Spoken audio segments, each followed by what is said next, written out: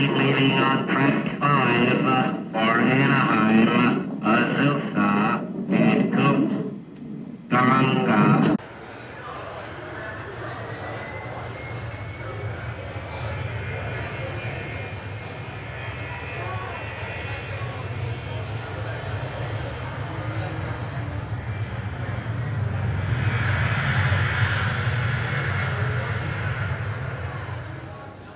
Attention, please. Attention. The train for Anaheim, Azusa, and Cucamonga will be delayed indefinitely. Definitely is 2 miles this side of Cucamonga.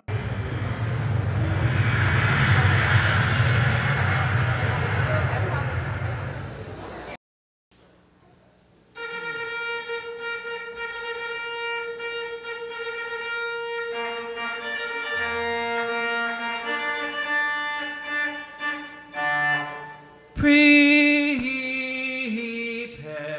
ye the way of the Lord. Prepare ye the way of the Lord. Prepare ye the way of the Lord. Prepare ye the way of the Lord. Prepare ye the way of the Lord. Prepare ye the way of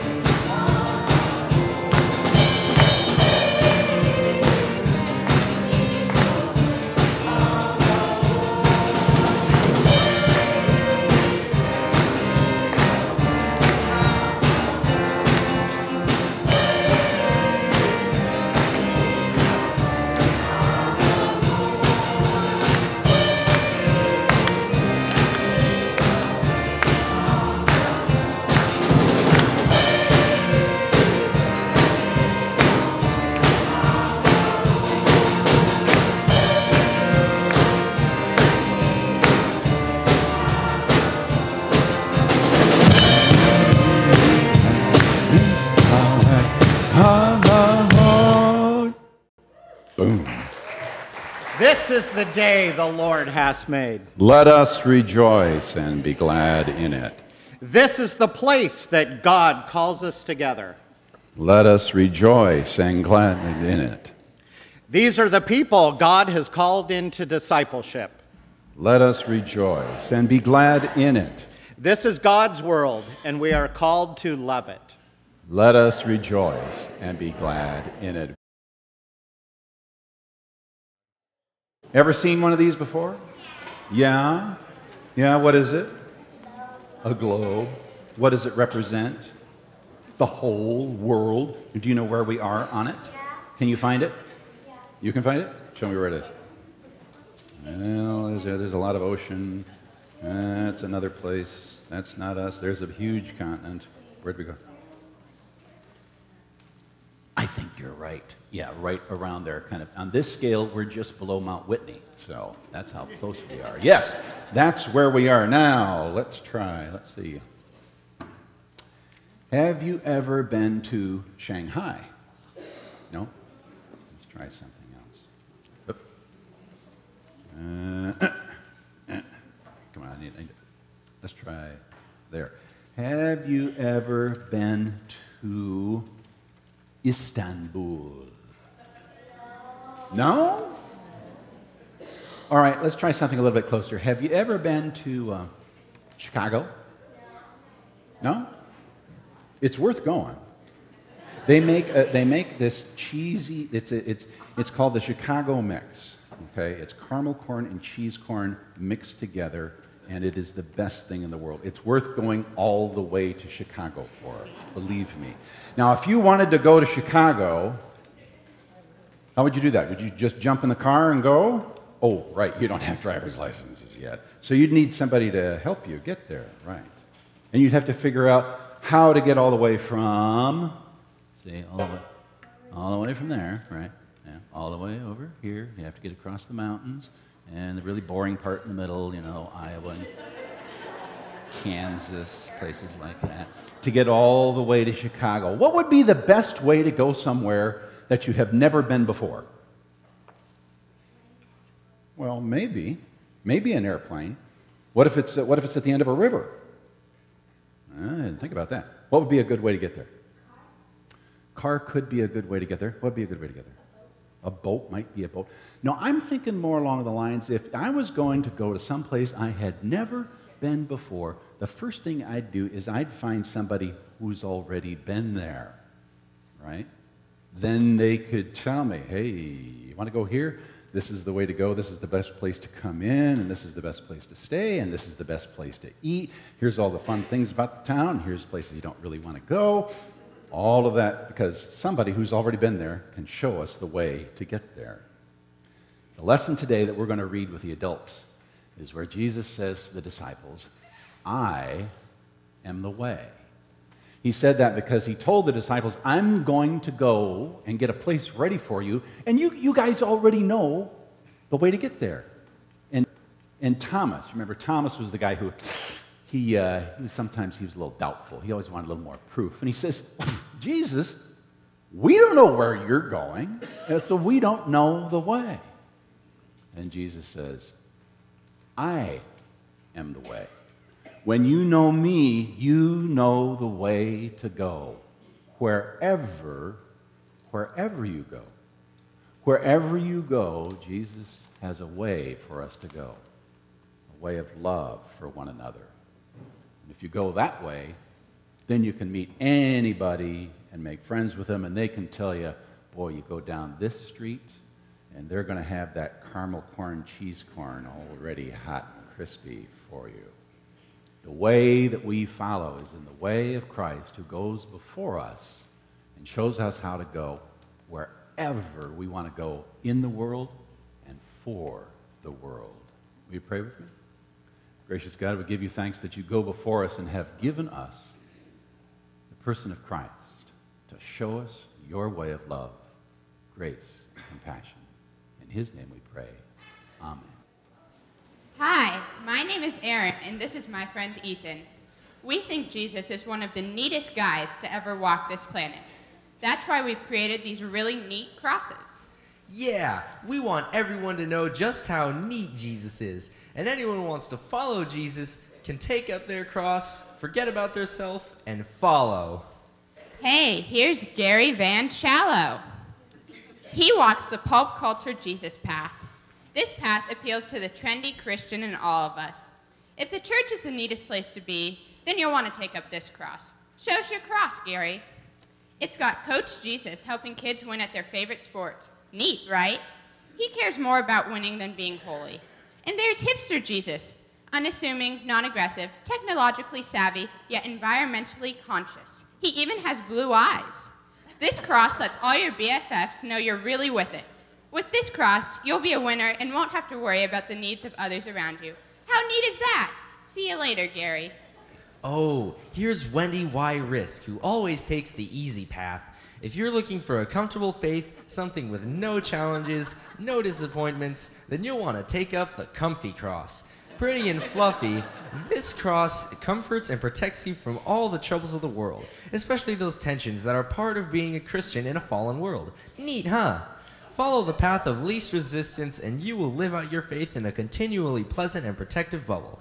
Bye, Wendy. Have a really neat day. Our friends Scarcely and Hardly Be Seen only strike out twice a year.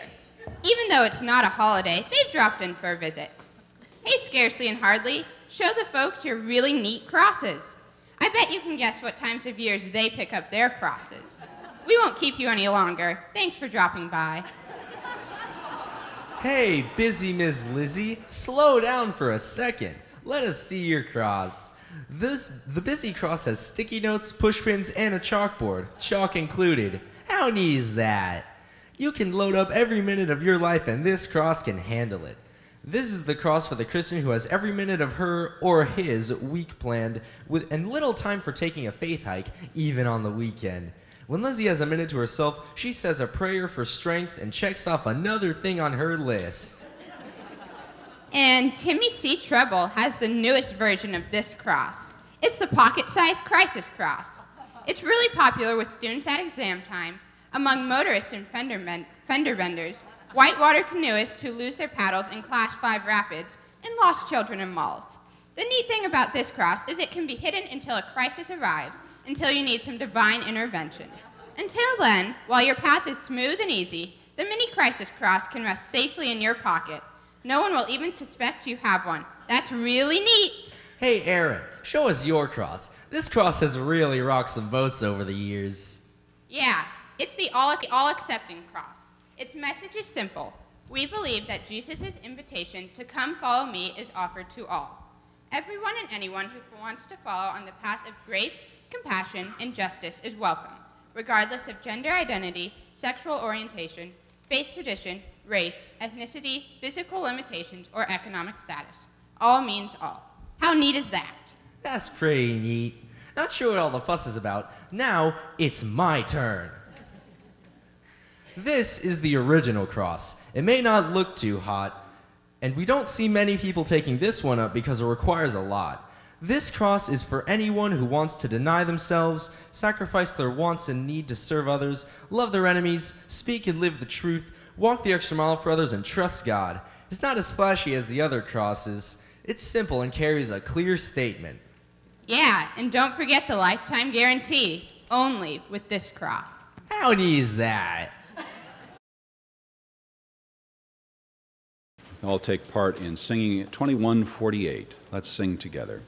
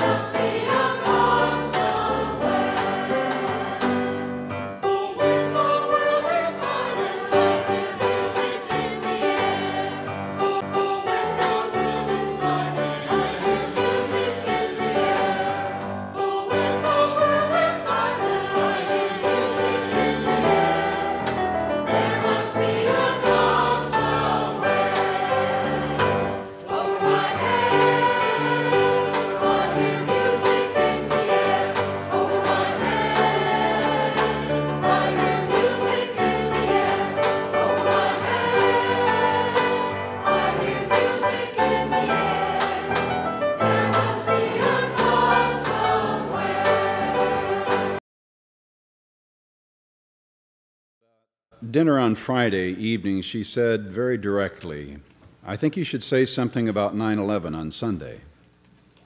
I know I still feel wounded."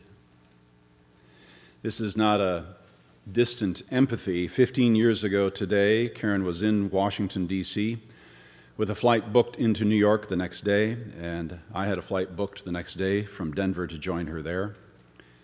She ended up trapped in Washington for a week or more before she could make her way to her sisters in New Hampshire and waited it out until she could get a flight back home. I was glad to know my wife's feelings so clearly, although it was also troubling what she was asking of me. So I shared my thoughts and concerns with her as I do now with you, because I recognize what is true for one is likely to be true for others. There are a few layers to my pastoral caution about prayer, particularly prayer about something as potent as 9/11.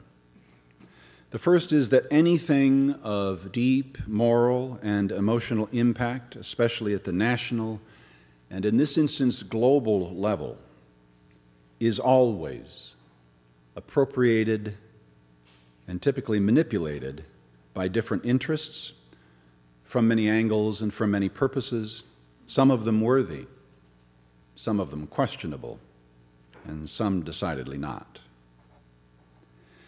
Therefore, to touch on something like 9/11 is to enter into that morass of conflicting interests and sometimes abuse.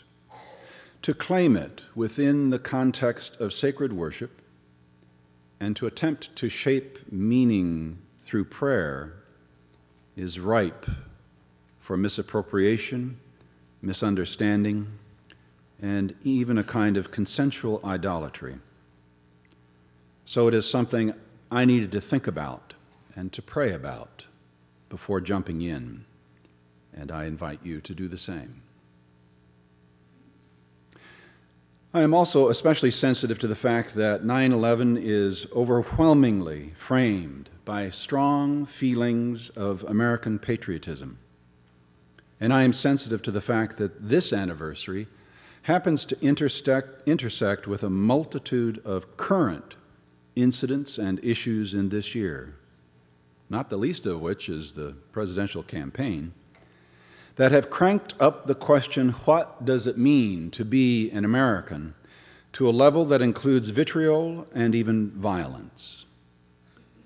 So while our memories are strong, they do not exist in isolation, but inevitably call up our current issues and their meanings, feelings, and concerns.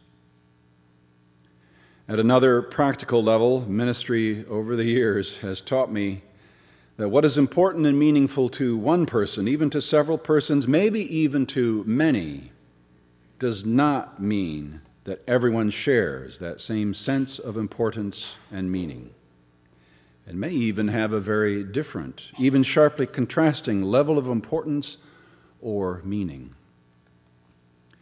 Given that we come together here in worship, a setting in which we are implicitly all equal before God, and therefore have equal standing before one another, how does what we do together here allow for, and more importantly, respect that variety, that diversity of meanings in the context of equal standing? As a pastor, I cannot assume equal meaning among all, and we cannot assume it as a people who are called to love one another, to care for what one another is feeling, what is meaningful to each of us, and that it may be different from one to another. So what would be the touchstone by which to find a way forward? It is the moral ethic of the Christian gospel to pay primary attention and give moral weight, even divine weight, to whomever is most vulnerable, especially vulnerable to the majority, either by social and informal means or by the formal and institutionalized means of power, that is, our laws and how we carry them out. So in our dinner conversation, my ears perked up when Karen shared a news report of interviews of people who were in New York on 9/11 and survived, to share their experience, especially how it changed their lives afterwards. One of those was a young woman who talked about how radically different her life was after 9/11, because she was a New York resident and American citizen of Middle Eastern descent, who grew up in a Muslim household in New York and continued in that faith. What she reported was that the biggest impact was not the chaos and the destruction and death of 9/11, but rather the radical shift in how she was perceived and treated in the aftermath, even to today. She learned to experience fear, not of terrorists in the sky, but of the prejudice of her fellow city residents on the streets. All of which calls us back to the original truth, that what happened in New York on 9/11 and elsewhere was not an American tragedy, but a human tragedy. A tragedy that goes all the way back to when Cain slew his brother Abel. We human beings are incomplete at best, and more often than not broken, wounded, and so often we work out that pain on those around us, sometimes in small and personal ways, and sometimes in earth-shaking, coordinated, nation against nation, cataclysmic ways. So as we come together to pray, I invite us to seize upon the fundamental purpose of prayer, which has only one valid agenda: to place ourselves in the presence of the Holy Spirit, to become open, to be spiritually raw and ultimately vulnerable before God,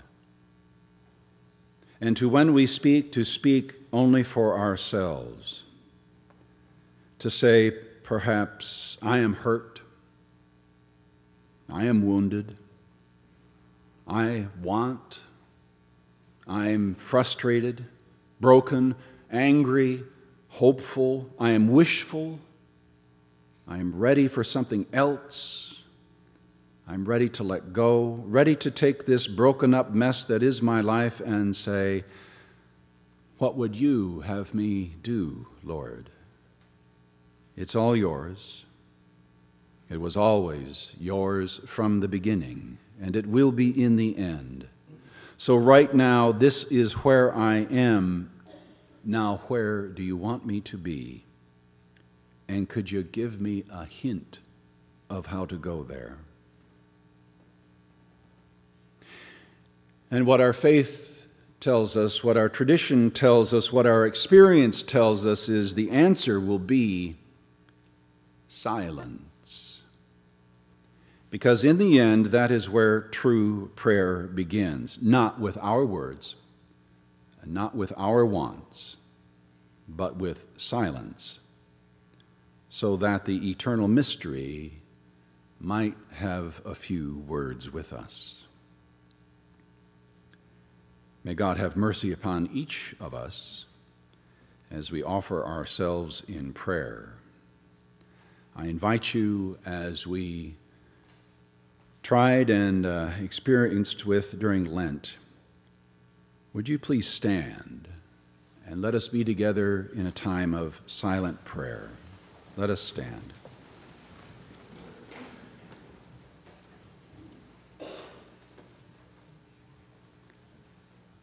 O thou eternal mystery, receive our spirits now.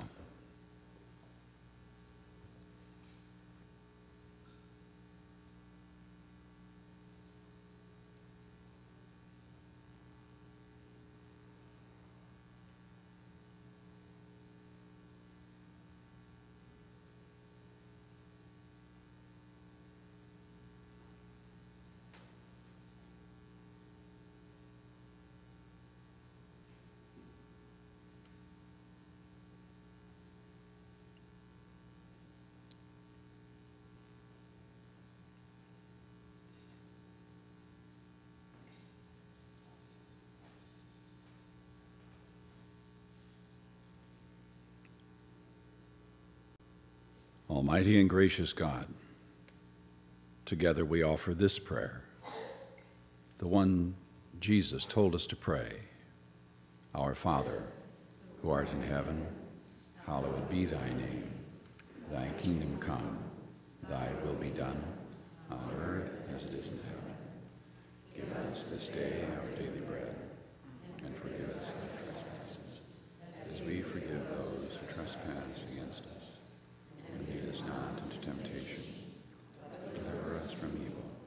For thine is the kingdom, and the power, and the glory forever. Amen.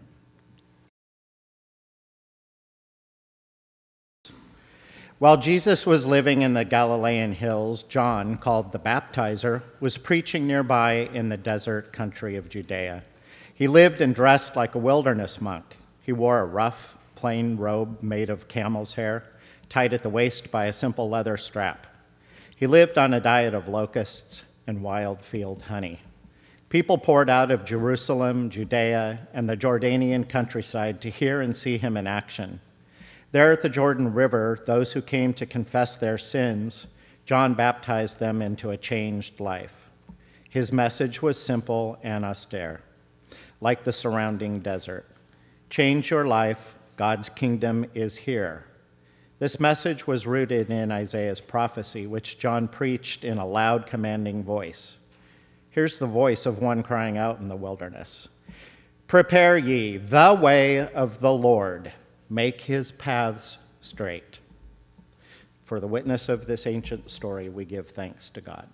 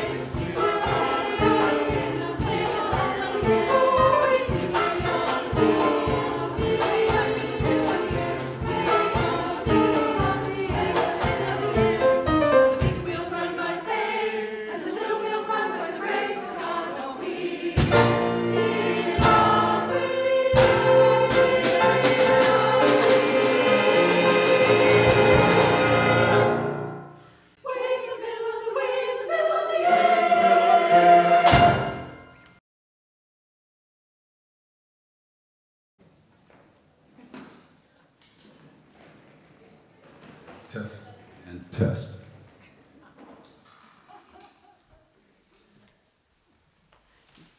Ladies and gentlemen, welcome aboard Flight 291 with service to Mission Oaks Park and the future of the church in 2017 and beyond.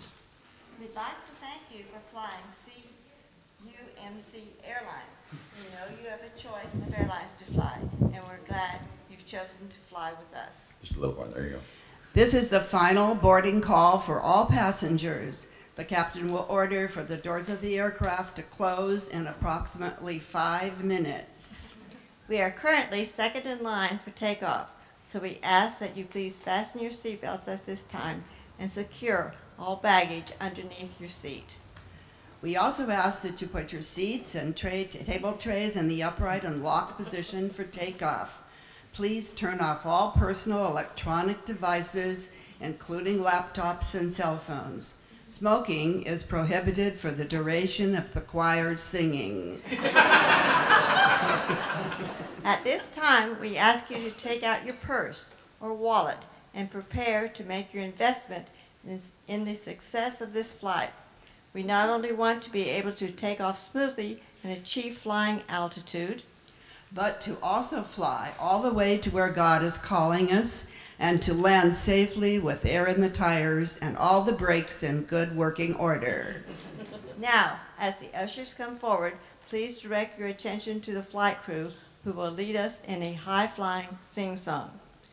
Thanks again for flying CM-UC Air.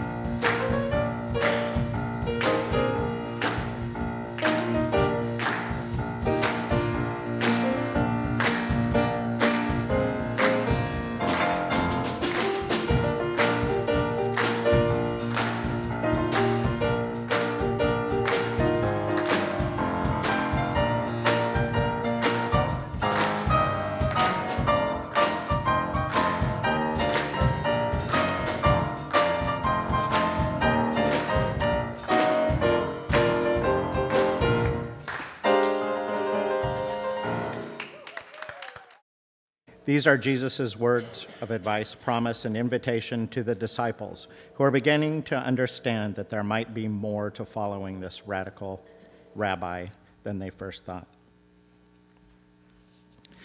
Listen, do not let your hearts be troubled. Just as you believe in God, believe also in me. In the home of our Lord there are many rooms. If this were not so, would I have told you that I go to prepare a place for you? And even though I go, I will come again and accompany you, so that where I am, there you may be also. Truly, you already know that the way to the place where I am going. But Thomas said to him, Lord, we do not know where we are going. How can we know the way?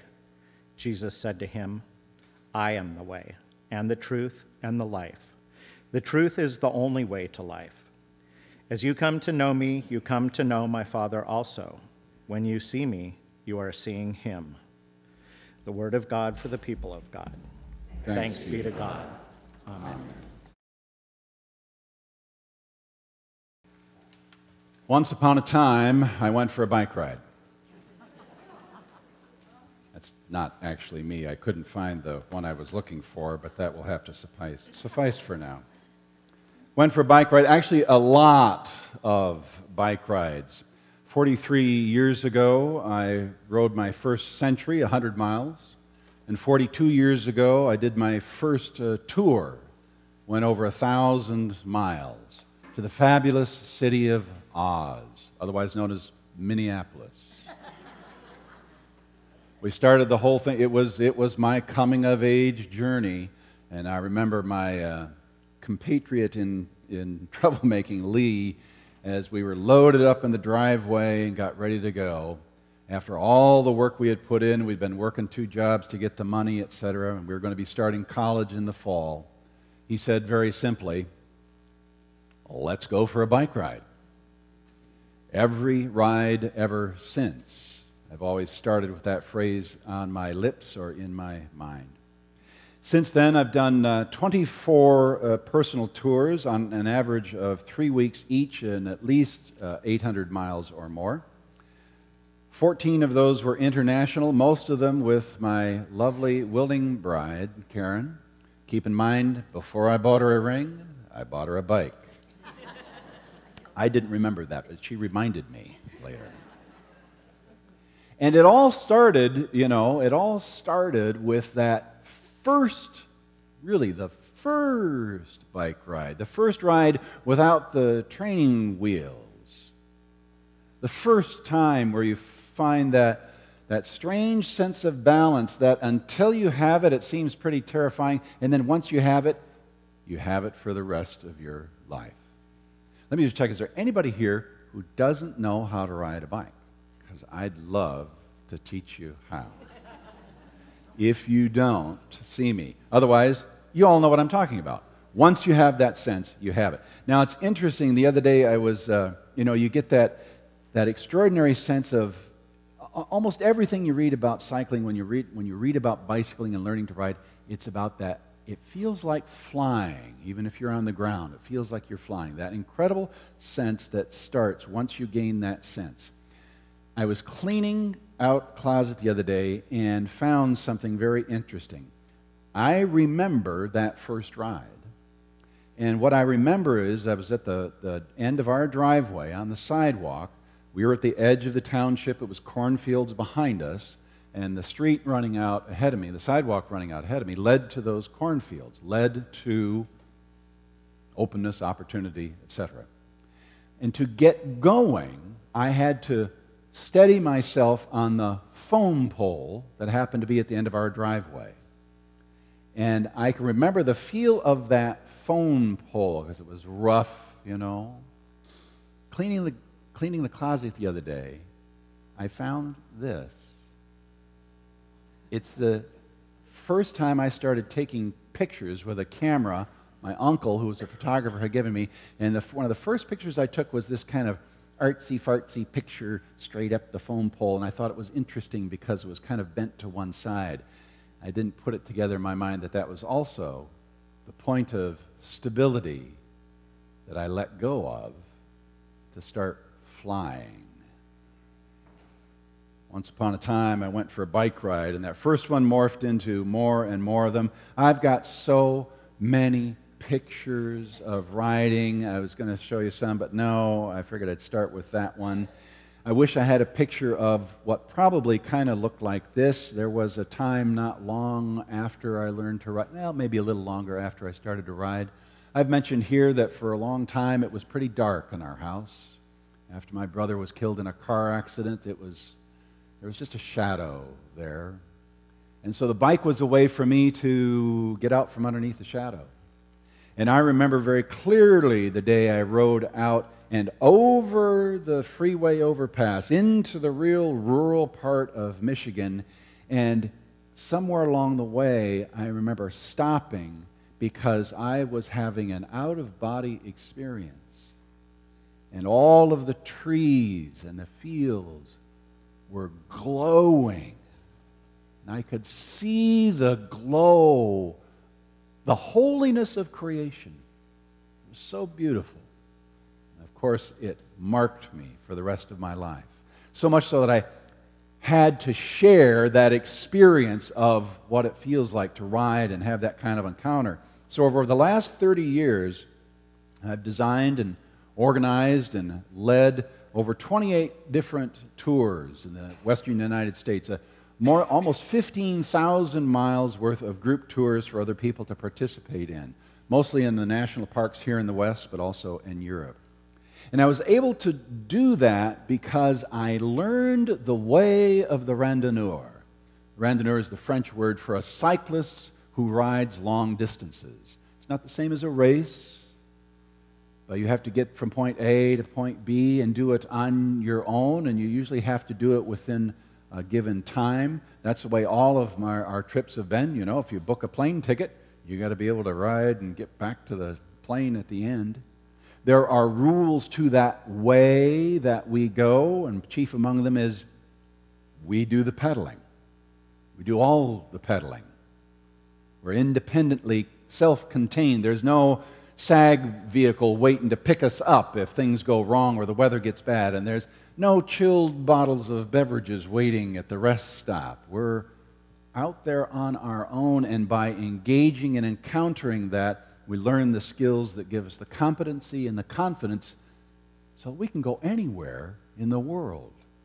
That's the way we have learned and the way that I've taught it to others so they can go anywhere in the world. And this summer, sure enough, the 30th edition of that original tour that I started is still going. This year they're doing it up around Seattle. When you learn that way to pedal, you can go anywhere. And so the news for us is we're back on the road again. We've saved our time this year so that we can go away next year. Just before we have that kickoff day, we're going to go on our next trip. Down back into south Chile. We, just September 1st, finally booked the tickets. It's for real. Now we're on the hook. We'll leave out of Los Angeles and go all the way down near the tip of South America. And then we'll start riding from there. We were there a year ago and did a loop out of Puerto Montt. And on this one, we're going south towards the Antarctic. If we had another 2 weeks, we could go all the way. But got to come home. Got to take care of the dog. Got to take care of business. We're going for another bike ride. I appreciate the opportunity to do so. We'll see. We'll do it because we'll have an awesome experience, I know. We had an awesome experience down in the southern part of Chile last time.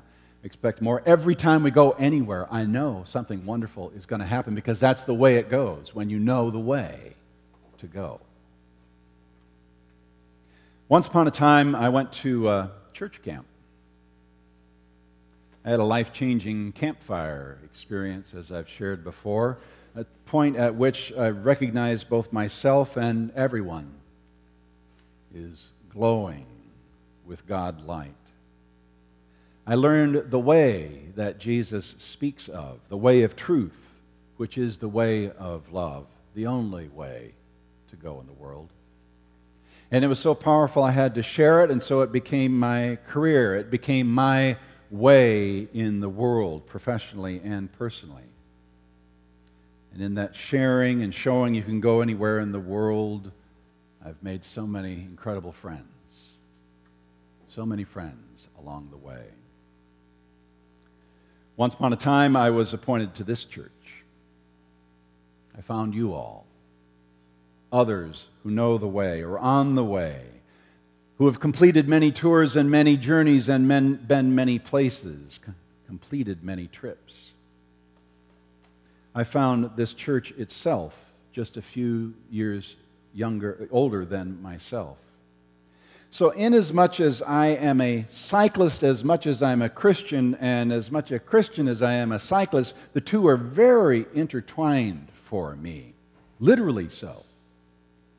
With retirement finally coming into view, I finally will reach back and hopefully claim a dream that I left behind in 1976. That was the bicentennial, and it was the first time there was an organized bike ride across the country.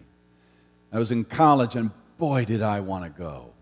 I really wanted to go, but I couldn't. I needed to work that summer. I worked 3 jobs to stay in school, but I helped a friend go.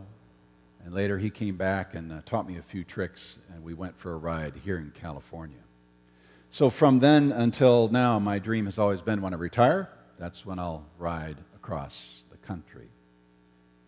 Now at 63 years of age, this body, I'm 60, this body's aging. This body as well is experiencing the ongoing retirement of many of the original members of this congregation. That's just natural. Somewhere down the road in a few years, I expect myself to retire. But we're not there yet. Can we just be clear about that? I'm not there yet. We are not there yet. We still have some miles to go, and perhaps it is the biggest journey yet. Our next tour, our next ride together is to move from that generation which founded and grew the congregation, as most of us have experienced, most of you have known it and given to it, into the next generation that will take it beyond those who laid the wood on these ceilings and helped to pour this concrete. That trip, that journey, that starting line, I propose, is February 26th. From here to there, we will be in training for that Mardi Gras Sunday on the 26th, when we'll shift to the 1+ Sunday morning format. That's what the second survey is about, is narrowing down how we want to organize our Sunday mornings. We'll move from one worship and another worship service to one worship service plus something we don't have a name for quite yet. We're still playing with that. We still have to hear from you. What shall we call that second part of the morning? Why are we doing that? Even though it's been 42 years since my first century, I need to continue to train to do what I want to do and need to do. The science of cycling, the equipment, and especially the physiology continues to evolve. There's plenty to learn. I have 4 different magazines and several websites that I track just to learn, continue learning how to do what I want to do. And at the same time, my own body is changing, and the environment in which I ride is changing. So there's always learning for me to do, for me to be on these journeys. And in the same way, receiving and claiming the gift of faith and affirming it with membership here in this church does not mean that you are done being formed by Christ. The way of Christ is a lifelong study and practice. It requires constant training. Cal will tell you that his real learning started in his 80s. He's over 100 now and still hungry to know. It's the truth of John Wesley's saying about going on to perfection. There is always more for us to learn and know about how to be on the way of Christ. Likewise, just as our bodies grow older, the spiritual challenges we face change as we get older. I know from my conversations with so many of you that as we grow older, even as much as we know all that we've been through, there are still challenges that call us into spiritual study and growth. The bottom line, frankly, is that investing in our own spiritual growth not only nourishes us. Research shows that churches whose members are growing spiritually are the ones who grow in membership. 1 hour of worship alone doesn't do it. We need that training time together, that study time together. That's what the second part of the Sunday morning needs to be devoted to. Another part of it, by way of parallel, after 40 years of cycling, I'm always acutely aware of the need to pass along what I have learned. When I'm out driving, when I'm out riding, I see so many people riding. It's marvelous, the blossoming of cycling that's yet again happening right now. But I see so many people who are clumsily and painfully trying to ride, and I could help them. But I found it's really rude to pull up along somebody riding and say, hey, you know what you should be doing? No, that doesn't. Not really helpful. But I know they deserve help. They could use that help. And it's the same for people of faith. If you've been following in the way of Christ for a few decades, it is incumbent upon you to share what you have learned, just as others mentored you along the way. This is why the second half of Sunday mornings will be devoted to that starting in the end of February, nurturing our own spiritual growth and sharing the learning of your journey with others who are on the same journey together. Now, if that's the starting line, like any tour, it will require many kinds of preparation. Karen and I are already engaged in the physical training for our ride. We did 60 miles yesterday over to Santa Barbara and back, and we're going to be ramping that up till we get to the point around Christmas time where we're knocking off 100 miles every weekend. That's what we need to do to be ready to do what we're going to do when we go down south. So also we will be in training here. We'll be working with smaller groups of you about hospitality, leadership for some of the groups that we're discussing, working out what those startup groups would be on Sunday morning, where they will be, how to locate more of what we do beyond this campus to be where others are. And perhaps most crucially, how to recognize and respect the different needs that different people bring into worship, and how different kinds of worship can meet their needs as well as ours. That's a part of our training together. We want to be compassionately flexible and adaptable so that others can truly experience worship in ways that are meaningful to them, so that they see the glow, they feel that glow, even if they are different from ours, because we already have that most precious resource, which is this fellowship of faith that will see us through so that others can be a part of this. Between now and February, I'll continue to work with the church council to develop the skills and capacities we need to make this journey together. But let me be clear. Let me be crystal clear. Just like the bike tours, at least that I run, I can design and teach and coach and map and do all that, but we all have to pedal. Are we clear on that? We all have to carry our own stuff. Choose wisely. We are all together on the way. A few quick tangible signs of our working toward this next part of the journey, getting ready for this next part of our journey together into the future. The media team, thank you as always, crew, have been knocking themselves out to design a nearly complete overhaul of our sound and video system. This will enable us to not only have a better experience just in worship in here, but also to capture and distribute what we do and put it out on the many platforms where people are now checking out what happens here and sharing that with others. You can expect to see some changes, hopefully by Christmas, and you can expect a small fundraising campaign as well, with more complete changes taking place after the first of the year. Secondly, right now, today, we have a new website for the church going up.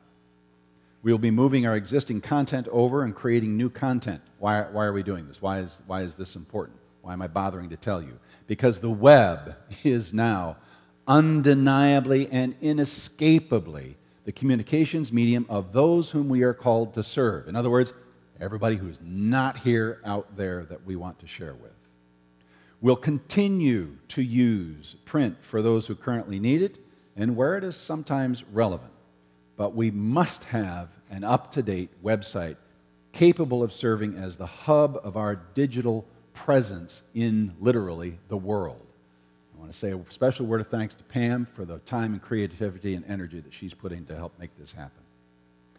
In a familiar mode, a similar, more nuts and bolts, literally mode, we're working on a redesign of this chancel area here, the choir loft area, to make it a more flexible space for not only the chancel and the bell choirs, but all the kinds of music that Luvi has been developing and continue to build on this congregation's reputation as ground zero of some of the best music in the area. Those are just a few of the technical changes we're undertaking for our journey on Christ's way into the future. Can I tell you one more? For Karen and I to do this next trip, we realized we also would need some new equipment. So we're getting a new tandem. Now, some of you say, what? Another one? Okay, so we already sold one to finance this one, and I have another one available for sale. If you're interested, please see me afterwards. So we've ordered the new tandem, and I checked the tracking number this morning. It's due to be delivered tomorrow, so I may be a little distracted tomorrow. Just giving you a heads up. It's exciting to be excited about the future. Yes? Isn't that a good feeling? To have a clear objective, a goal, clarifies so much of what we want to do. As complicated and as difficult as it will be, as hard as some of the work will believe me, it's going to be work to get where we want to go. It helps to have a clear objective. So let me offer at least one version, one possibility of framing a clear goal for our journey into the next generation of CUMC's mission. One more. Once upon a time. Actually, that would be 6 weeks ago. We baptized Olivia Grace Skeens. My goal, which I suggest as our goal, is to follow in the way of Christ so vigorously, so enthusiastically, so thoroughly, that when Olivia, not Shannon, Olivia, when Olivia is a grandmother, she'll be able to sit down with her grandkids and say, once upon a time. The people who baptized me were so passionate about being the church, the people on the way, that they did everything it took to make it possible for me to go back there as their pastor.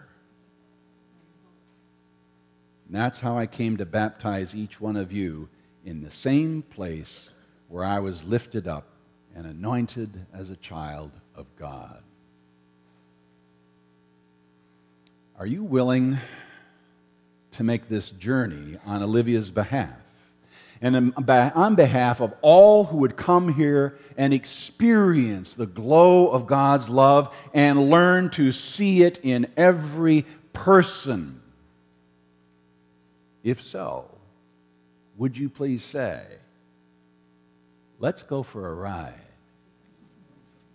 Let's go. That's all I wanted to hear. Amen. Let's do it twice.